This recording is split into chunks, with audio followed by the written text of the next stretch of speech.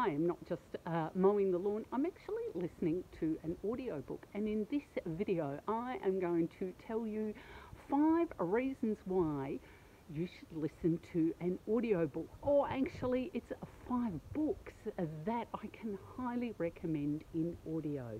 I'm Stella, and this is my channel, 30 Books.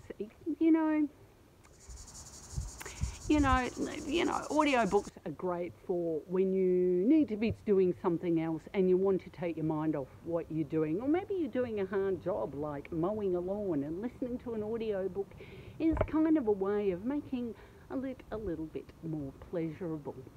But audiobooks are really fantastic in and of themselves. For a start, there's probably, there's always reasons, there's reasons why some people cannot read print. Maybe they're blind or have low vision, maybe they're illiterate, maybe they can't physically hold a book.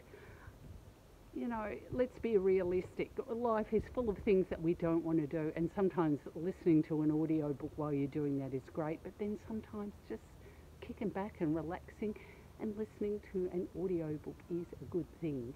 So let's talk about the 5 books that I have been listening to.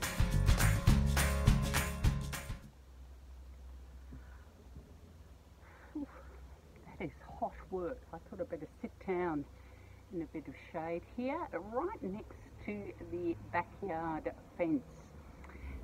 So, the 5 reasons why you should listen to audiobooks. In fact, it's just 5 audiobooks that I have listened to recently. Reason number 1 for listening to an audiobook is My Sister, the Serial Killer by Oyinkan Braithwaite. She's a Nigerian writer, and this book was narrated by a Nigerian theatre actor or actress and film star, Waruchi Opia.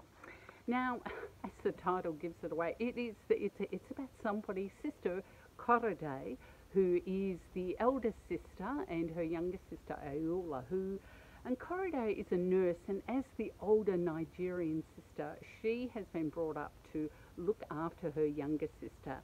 Now, her younger sister is also very beautiful and a little bit flighty, and she doesn't seem to realise the impact that her murdering her boyfriends is happening on Korede, because Korede is expected by Ayoola to come and help her clean up the mess, i.e. move the body. And so the story is about the 3rd murder. Korede knows that she should go to the police about Ayoola, but there is something that is stopping her because she is so responsible for looking out for her. This is a very darkly funny book, and the reason that I think I just got so much more out of it with an audio book is because it's Nigerian, and it's read by a Nigerian writer, and the language is beautiful, and the accent is beautiful, and the insights, and there's some drama going on, and it's very, very funny. So that is My Sister, the Serial Killer by Oyinkan Braithwaite.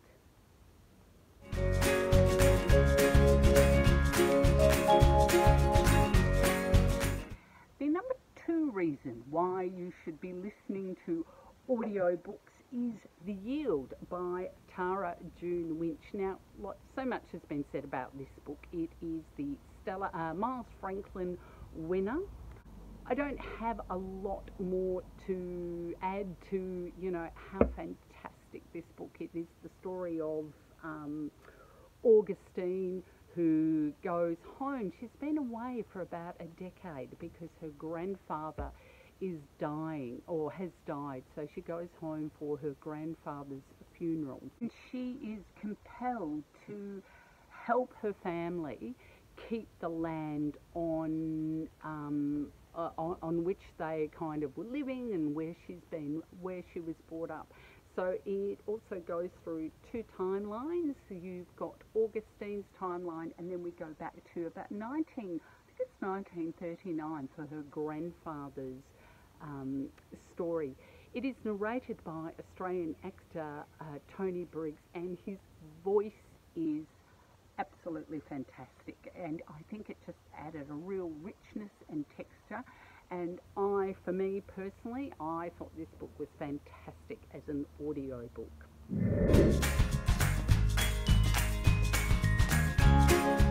My number 3 reason for listening to an audio book is A Room Made of Leaves by Kate Grenville, the rather fabulous Kate Grenville. It's narrated by an English actor, so this is an Australian book, but it's about Elizabeth McCarthy, who was at the time a young English girl. So, and it's narrated by English actor Valerie Bader. I think I've got that right. So Elizabeth McCarthy was the wife of John MacArthur, who is said to have created the Australian wool and sheep industry. I mean, his image is on one of our coins, or is it $1? It used to be the $2 thing. Even though Elizabeth MacArthur was a real person, she's fictionalised this story, and she is positing the question: is our history made up of false stories, especially this one? Because, you know, I think it's becoming more, through her diaries that Elizabeth MacArthur kept, it's becoming more evident that she was actually fundamental in establishing the wool and sheep industry in Australia, which is absolutely huge, and just another reason of the way that women have been erased from history. So through fictionalising it, we've also got another way of looking at history, but a story in its own right as well. And I love the audio in this because you get the sense like she's a young girl when she first marries this kind of tyrant and a bully.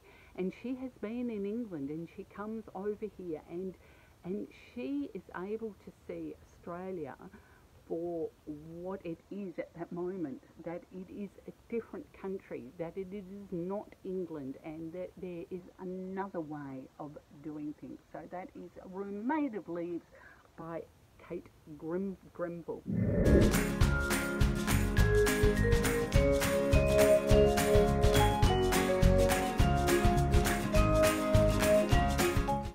My number 4 reason for listening to audiobooks is The Rip by Mark Brandi. Now, I had a chat with Mark Brandi not that long ago, at the end of last year, I think in November, in Bad, Sydney. So this particular book was narrated by Tamara Shelton. Now, this book is about it's really essentially about one young woman, and it's in first person, which is interesting because I do think that audio really lends itself to the first person narration. So it's about a young woman who is homeless, and something terrible is about to happen. She has a friendly, and it's about also her male friend. They're very good friends. They learn to rely on each other, and in enters someone who can offer them a home, but it's very dangerous ground, or should I say dangerous water, because they're about to get caught in the rip. This is a crime thriller, but it's also a really interesting way of looking at vulnerable people, and I think the narration really lent itself to that, because again, it's like you're listening to a young girl. That's whose voice that you can hear.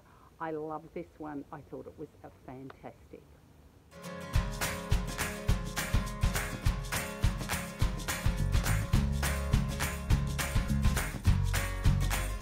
And my number 5 reason for listening to an audiobook or reading an audiobook is There Was Still Love by Favel, Parrett. Oh my gosh.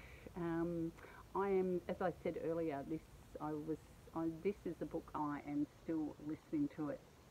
But I really wanted to talk about it, but at the same time I'm processing it. It is set in 1980 in Melbourne and in Prague, and it's about two young people, Ludwig and Malika, who are cousins. I think they might be about 8 to 10 years of age. It's also about their grandmothers who were sisters and they're separated. It's about their grandparents as well. So you imagine, you imagine that you leave a country where you don't have freedom and you go to another country where you do have freedom, that you might be happy. And yes, they are happy, but throughout the book, this is such a book of heartache about separation, leaving a place that you love. It's about being forgotten in the way that Czechoslovakia was really forgotten. They were essentially handed over. The country was handed over to another country. They were kind of the, you know, treated as spare change, or at the end of World War II, like, yeah, you can have this country in order to end something that was going on. I don't know a lot about that kind of history, but this is what was beautiful about this book, that it's through the grandparents talking, especially one of the grandfathers, Bill, that you learn so much about that type of history. So in Melbourne, Malika is very much first person and Ludwig is in the third person in Prague. It's very much through child's eyes. So you are getting what they're talking about, that what they're telling you is that as an adult you can interpret what is really going on, which makes it really sad. At the same time, the title alone, there was still love. There was so much love in this book. It's so beautiful to see the love that these two grandparents, and also there is a mother who, and I don't want to give too much away, and there is so much love for these children. They are loved in these really difficult circumstances. The grandparents manage to kind of bring this sense of the world and joy, and there are moments of real joy. This is narrated by Ngori Rice. So they are my 5 reasons that maybe you should go out and listen to an audio book. I've got some more lawn mowing I need to do. I've got a lot of work to do, and I will see you next time on 30 Books.